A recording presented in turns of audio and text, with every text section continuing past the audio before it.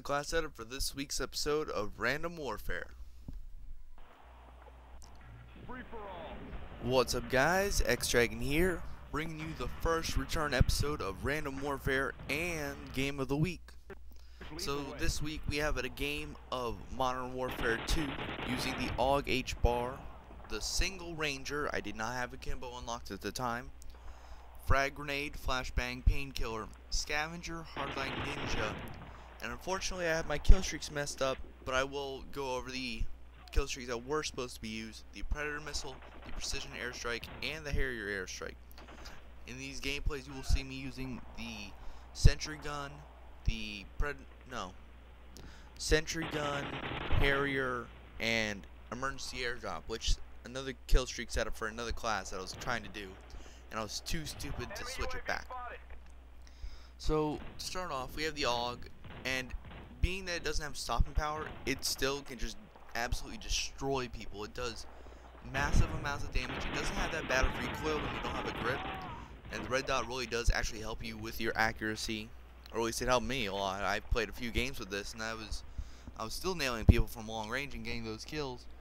But yeah, it works without stopping power. I've actually had experience with it using cold-blooded and thermal and stuff like that.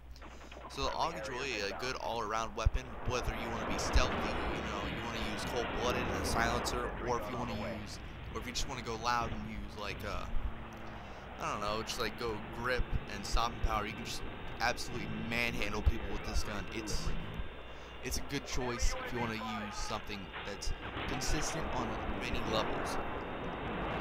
So the Ranger, I only had one of them, but the class calls for two of them, so I didn't have that. But using Akimbo Rangers, you have 4 shots that do absolutely massive amounts of damage. Like one shot, if you were to like put a Ranger in someone's face and pull the trigger once, you could kill a person with a painkiller. So that's pretty impressive. Also, since you can use both barrels, if you think you're going to get a hit marker, you can just pull both triggers and just absolutely blow someone away with your, I think it was like over 900 damage. It's over 900! Or something like that. And yeah, the Ranger, only having one of them was good because, I don't know, it has tighter hip fire, so that's good. But only having one also gives you only 2 shots to use instead of 4, where the Akimbos may have the greater hip fire box, but it still just works out the same because you have more shots to shoot at people, you have a bigger hit box, but that could help you out sometimes. So hope you guys will understand that. So next we're going to move on to the equipment. We have the frag grenade, flashbang, and painkiller death streak.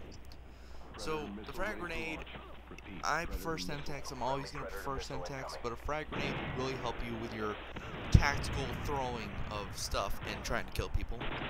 So it's really helpful. Not to say that I never use it, but I will prefer Semtex over it any day. We have the flashbang, which in Modern Warfare 2, you throw at a slower pace than a stun grenade, which I like to use stun grenades because I can throw them faster and get my gun back out. Now in Modern Warfare 3, you don't have this problem. So here we're going to go into a little bit of host migration, and as I come out, I'm not down by 1050, I'm down by 1200. It was a tie game before the host migration, and we come out, me losing by many kills. Moving on to a state, we have the Ranger part of the gameplay, as you'll see. And let's finish up with the painkiller. Painkiller, it reduces the damage, I think it's what it's supposed to do, by a third. I think you only take a third of the normal damage, pretty much giving you 300 health. So yeah, it's pretty damn cheap, but you have to deal with it anyway. The kill streak, well, perks first.